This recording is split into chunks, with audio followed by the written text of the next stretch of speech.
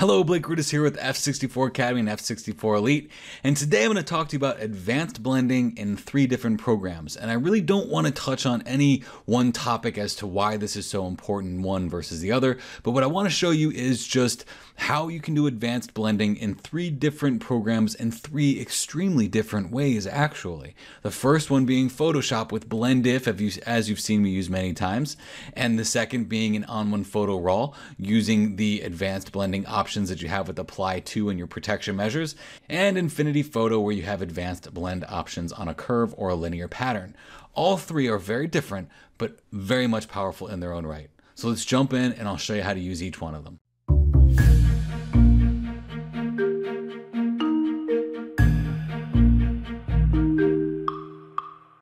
So this tutorial is really just going to give you an insight as to how to do some advanced blending in various different programs. So as you know, I do a lot of Blend If tutorials. I even have my own playlist on my YouTube channel specifically for Blend If tutorials because I do so many things with this concept of Blend If because I think it's just fantastic. But when people see these things, they say, well, that's really cool that you can do that in Photoshop, but how do you do that in ON1 Photo Raw? Or how do you do that in Affinity Photo? Or how do you do that in this program? And some programs or plugins you just can't do it in because it doesn't have that protection measure or those advanced blendings. But Photoshop, ON1 Photo Raw, and Affinity all have their own ways of doing Blend If. So maybe I don't talk about the program or plugin that you have, but maybe the program or plugin that you have may look something like one of these 3, because even though the name changes from Blend If to protection to blending options to advanced blend modes, really what it is it's all the same. It's a way to protect a certain area of your image from something else. So what I'm going to do is I'm going to show you in Photoshop, then we're going to hop into ON1 Photo Raw, and then Affinity Photo. So I'm going to make a new layer here, and I'm going to press Shift F5 and just fill that with a color. I'm just going to select a magenta color here so we have a nice bold magenta color on top of this. So what we have here is, because we have a layer stack, we have the background layer, which is our individual zones from black to white, 0 through 10. And then on top of that, we have a magenta layer. So if we double click right in here, or if we right click and say blending options, this is going to open up our layer styles. And what I want to talk to you about is this thing called Blend If, which is right down here. So we've seen this many times before. The top layer here, which says this layer, this top portion of Blend If, deals with this magenta layer. But what's underneath it, this one right here, this is protecting anything in your underlying image or the image composition as a whole, the tones from what's going on above it. So if we have this magenta layer here and we don't want zone 0 to be affected, we move this over, we press Alt or Option right here, and we can just feather that on nice and neatly on over.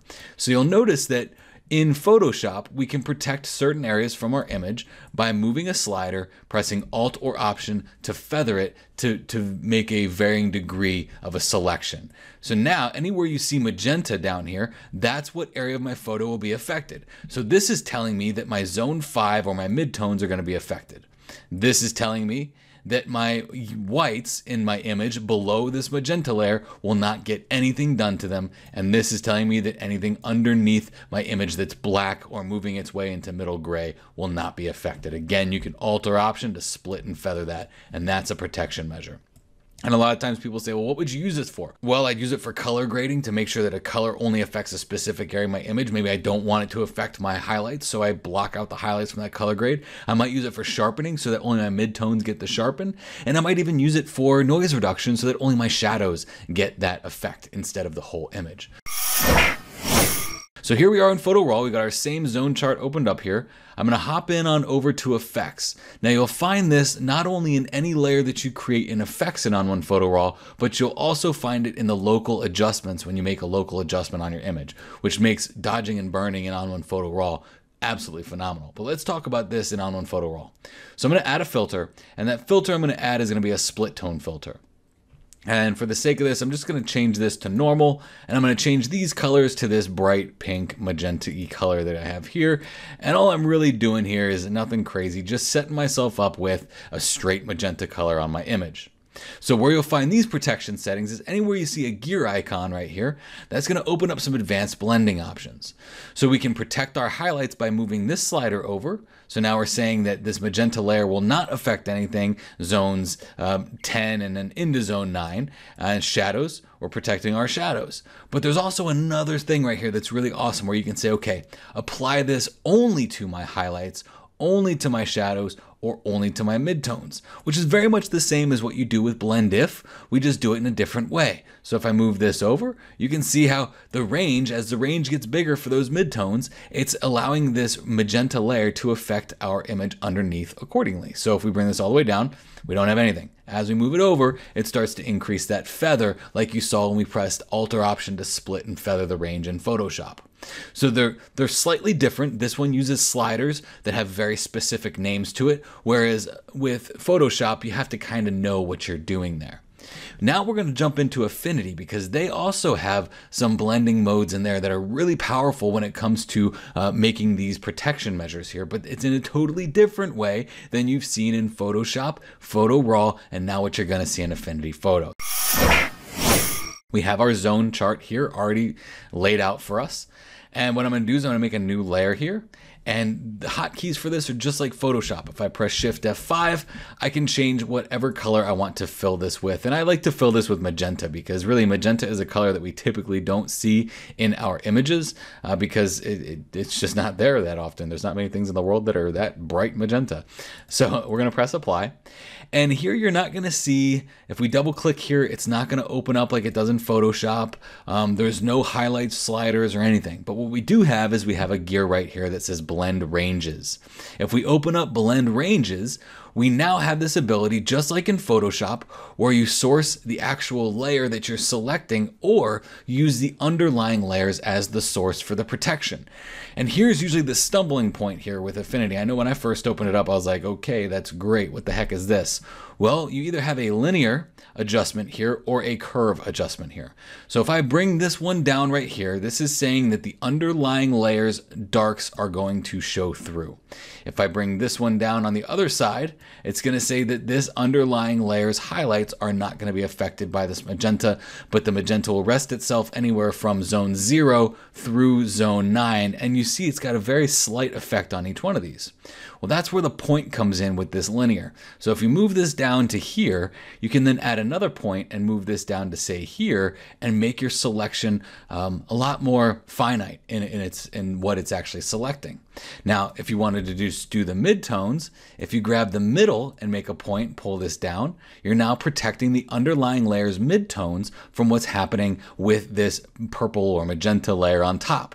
And then if you were to make your points accordingly, you're now saying that this is only going to affect my lightest lights, which would be my brightest brights in the image, or zone 10, or my darkest darks, which would be my blacks or my zone 0s. Now that's when you do it with the point. But notice how you can also do things pretty interestingly here where you're saying, okay, well, do it to my midtones, do it to my highlights, and do it to my shadows, but protect all those zones in between. Now this would be some really intricate and advanced blending here at this point, because most of the time you probably wouldn't do something like this anyway. We're typically trying to protect our highlights, our midtones, or our shadows, but rarely do we get to a point where we're saying, okay, well, only zone 7 and a little bit of zone 3 are going to be affected by this exact same thing. But if you wanted to, that's a way that you could do it. And then if we go in here, we unclick linear, we can now change this to a curve, and it's almost what you're used to with the curve, where things are less strict and finite by their linear base, and they have more of a curve, which gives you more of a transition into those midtones and those shadow areas. So this would be protecting our midtones from everything, but then if you brought these down on the left-hand side and the right-hand side, you're now applying that magenta layer to only the midtones, and you can also make other points in here in between so that you can get pretty finite with that adjustment as well, so that you make sure that certain areas of your image are not being affected. So in this way, the way we work in Photoshop, where we have one slider that really is the master for your highlights, your midtones, and your shadows, and the feathering is based off of how you split it with Alt or Option. And then we have ON1 Photo Raw, where everything is pretty much written based, text based, only affect the midtones, only affect the highlights, or protect the highlights, protect the midtones, which is really a much more straightforward way of doing advanced blending, because you're saying, hey, protect my highlights, just like you would if you were in the front end of developing and manipulating highlights. And then we get into Affinity Photo, which actually creates unlimited possibilities here with the blending options. Now, does it necessarily mean that one of them is better than the rest? Absolutely not. It just means that there's many different ways that you can do these advanced selections. So if you see me using BlendIf in Photoshop, because that's typically where you'll find me, if you see me using BlendIf, you can do the same thing in ON1 Photo Raw and the same thing in Affinity Photo. You just have to look for it in a different spot.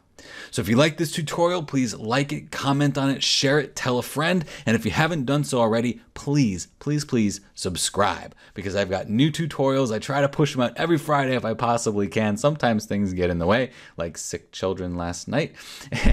So I really do just appreciate you enjoying these tutorials and further expanding on your knowledge of post-processing.